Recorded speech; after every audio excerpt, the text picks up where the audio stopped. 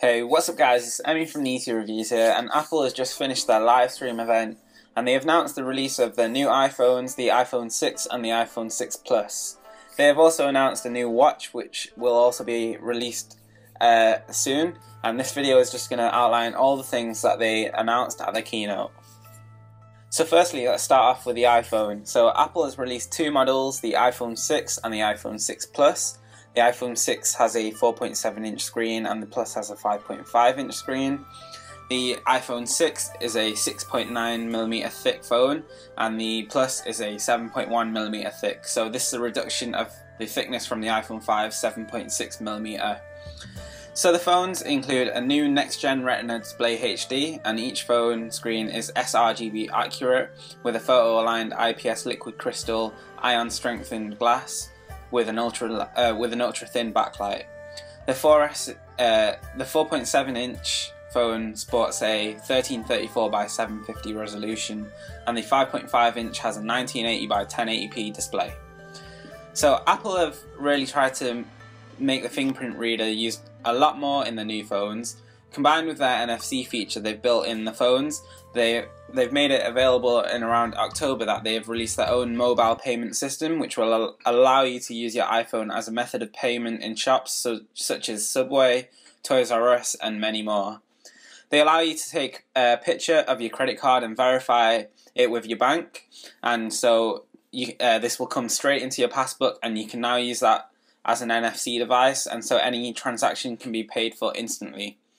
When these transactions are made, you do need to use the fingerprint reader so it knows that it is you that's making that transaction, which does increase the security on the phone. So another feature which increases the security is also their dedicated encrypted chip, which stores all the transactions on the phone and cannot be seen by anyone else but only by your phone. The camera is also the next update.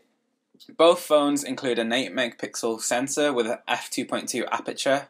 However, they have now included a new eyesight sensor with what Apple is calling Focus Pixel, which means that autofocus will work twice as fast as before.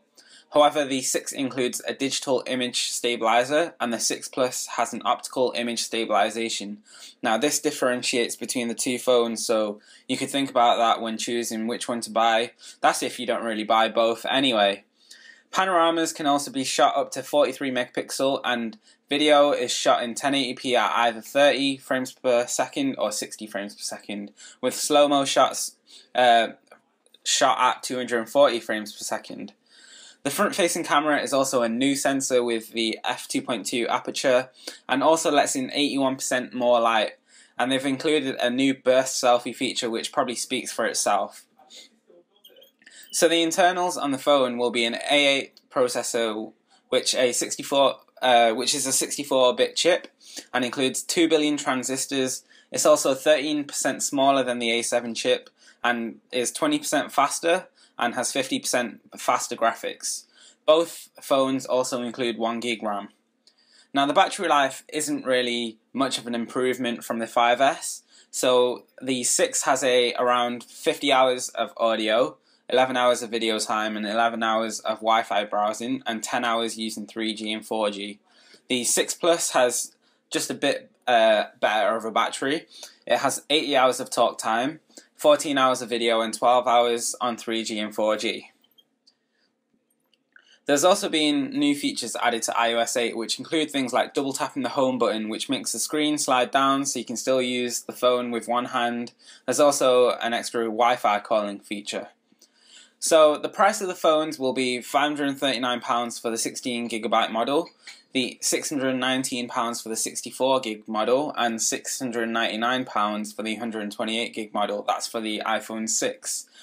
The 6 Plus will cost £619 for the 16GB model, £699 for the 64GB model, and £789 for the 128GB model. Now, pre-orders are taken from September the 12th and shipping is from September the 19th. And both models come in gold, silver and grey. So one thing that I don't really like is that they got rid of the 32GB model, which is forcing people basically to buy the 64GB model, so it's probably making Apple a lot more money that way. So another thing Apple announced is the Apple Watch. So this is available in 2 watch sizes and has 6 strap choices. It comes in a gold and silver option. The different types of straps are things like soft quilted leather, a supple leather strap with an actual clasp like a classic watch, plus a stainless steel strap. The biggest problem Apple has overcome is the UI. Instead of using the pinch to zoom, they have integrated their own digital crown, which can be pressed in if you want to go back to the home button, and it can also be scrolled to zoom in and out of the UI. Raising the watch will turn the screen on and messages can be replied audibly. Swiping up on the screen allows you to see more details on the watch, and if you swipe down it brings you back to the home screen too. The screen is made from sapphire and also has NFC built in, so therefore we'll see less scratches on the watch.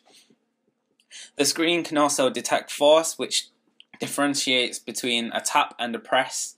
Now, notifications can be felt using their new Taptic engine, giving off subtle vibrations on your wrist. And features such as Siri is embedded in the watch, and maps can be enabled on the watch with different vibrations to turn left and right. The button under the crown displays a friends list where you can communicate with the small sketches to one another, or even send your own heartbeat to the recipient on the other side. So other features integrated by third-party apps such as made by BMW have features such as showing where you parked your car. It also has fitness sensors included which track things like calories burned and steps taken. They have included their MagSafe style charger into the watch, which makes sure there are no open ports on the watch, making it more resistant to water, and so it's basically more usable in a lot more different environments. So they said that the watch is going to cost around $349, which converts to around £216 in the UK, but I expect it to cost a lot more than that. It's compatible with the iPhone 5 and upwards. So there you go, guys. Basically, that's the video of the Apple Keynote. Now, if you have any opinions on anything that has been said in the video, then please feel free to comment below. And if you like the video, just drop a like down there for you. So there we go, guys. To open on my phone and browse further. Now the other thing I can do is I can use voice. Okay, Google.